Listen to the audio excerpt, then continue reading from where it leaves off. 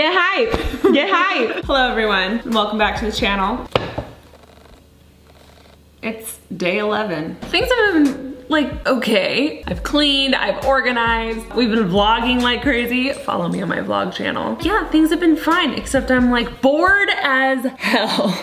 I'm running out of things to do. Just to like make everything even worse, my favorite coffee shop is closed and I can't even go to it. And I'm very aware that that is the first world problem and I need to just suck it up and make my own coffee here. But the truth is, like, I love my fancy lattes and I love my cappuccinos and I can't get it and I can't make it here either. Or can I? For today's video, we are going to try to master the drip coffee. I like to think I'm like a fancy coffee person, but I'm not. I've met the fancy coffee people. I have friends that are fancy coffee people. I'm not one of them. So this is a new thing for me, but I got all the things. I got one of these things. I know I'm supposed to have a special like fancy Encore grinder, but you know, I'd have to order it and it wasn't gonna come for a very long time. So went to the grocery store, got a handheld grinder. Cause YOLO. Got some fancy almond milk. I would prefer oat. I wanna throw that out there. I'm just working with what we have here, okay guys? It's a pandemic. I got my fancy measuring cup. Sounds so fancy. We've got some Stumptown coffee beans because Stumptown is my favorite kind of coffee bean. And this is the French roast organic coffee clove and bittersweet chocolate kind. We got the filters for, what is this called again? I don't know. We got the filters. I have a tablespoon. I know I'm supposed to have the cool like water kettle to pour over the coffee pot when we're doing this kind of thing, but I don't have one of those. And again, that was gonna take forever to get here. So I have a normal teapot kettle. That's what we're gonna use. I have the instructions all printed out. And my roommate Taryn over here is going to read them off for me so I don't have to go back and forth. Are you ready? Yes. So this particular recipe is from one of your favorites. Can you guess? Alfred? No. The blue bottle? Yeah. A blue bottle. Recipe, or what do you call it? Recipe? How to? How to. Okay, so we're doing great. Step 1, bring at least 600 grams of water to boil. Grams. Ooh, okay, 20 ounces. 20, all right, I can do that. Got my water. Here is the kettle. Don't you have to like put it in for it to boil? It must have been leftover droplets. I'm scared to pour it in there. Oh! Step 2, grind 30 grams of coffee, which is like 3 tablespoons, to a coarseness resembling sea salt. Grind it up, girl. Okay.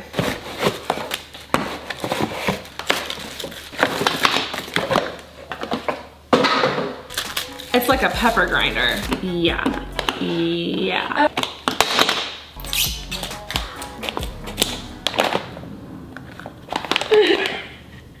Smell it. Oh my god, that smells so good. 3 tablespoons. That should be enough. I don't know. We'll just grind a little extra because maybe we'll feel adventurous and we'll try this again. This goes on here. This goes here.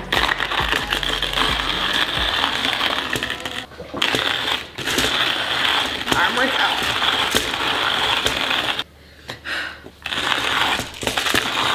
You're doing great, sweetie.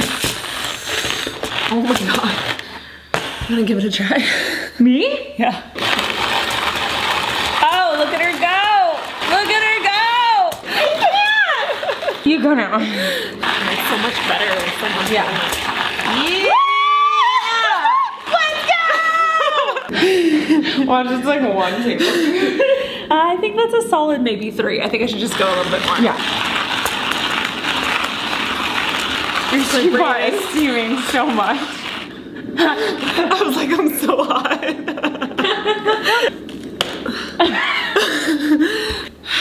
Give you a minute. Take the glass thingy. I think it needs to be washed. Step 3, place a filter in the dripper. It's a dripper. There's a name for it though. Oh. Legit, I'm tired. We recommend wetting the filter with hot water and then dumping the water before you proceed to brew.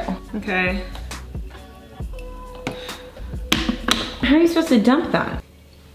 Add the ground coffee to the filter and gently tap it to level the surface of the grounds. I'm done. Second tablespoon. Are we talking flat or like heaping? How do you measure things? It's not like a as needed. Well, when I make cookies. No, you gotta do it with your finger. Like you go like over it to make it. Okay. It was pretty flat. There's extra. You want go? So now you tap it to make sure it's level.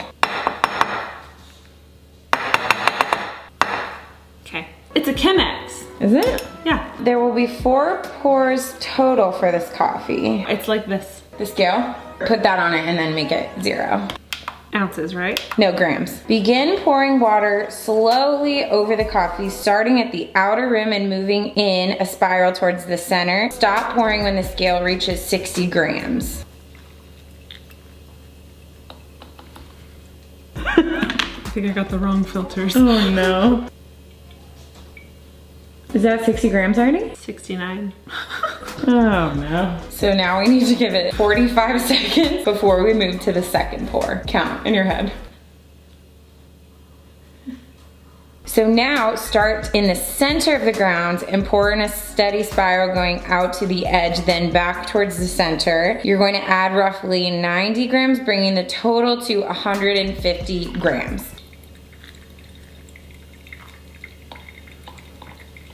How many grams is it? 159.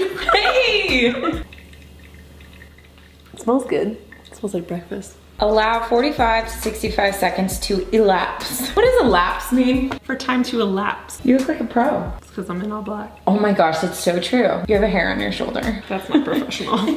As the mixture of water and coffee from the second pour drops to the bottom of the filter, pour an additional 100 grams of water using the same pattern as the second pour, center to out to center. That will bring you to 250 grams and should take about 15 to 20 seconds.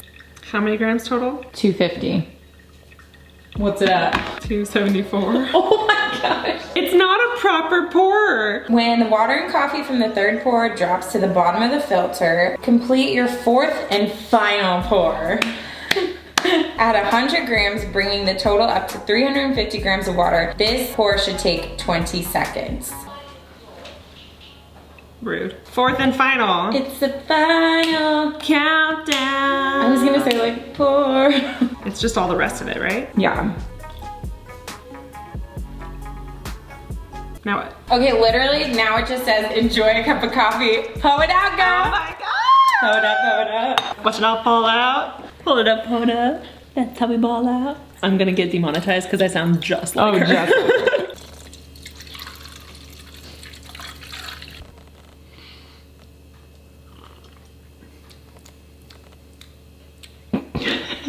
It's pretty good. I'm just gonna add a splash, like a splash.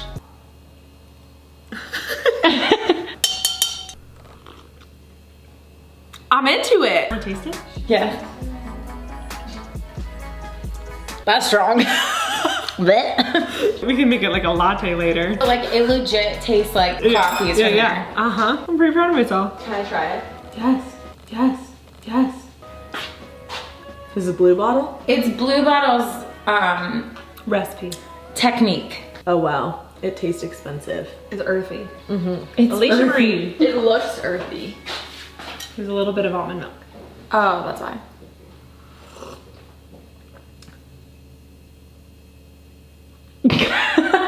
It's just watery. Well, it's my first time. I don't sugarcoat it. Sorry, I thought we were like, you know, being honest.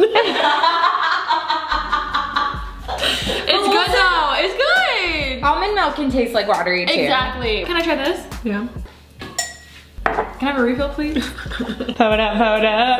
What's it up? Let's go. That looks so much better. I'm actually not a big almond milk fan. Me neither. They were out of oat. That tastes better. Huh. It's good. Ayo. Well, thanks for watching my very first drip experience. I would like to remind you that this was my very first drip experience. There might be more in the future, and maybe we'll try some lattes, and maybe we'll try some fancy things. I have faith in you. I appreciate you.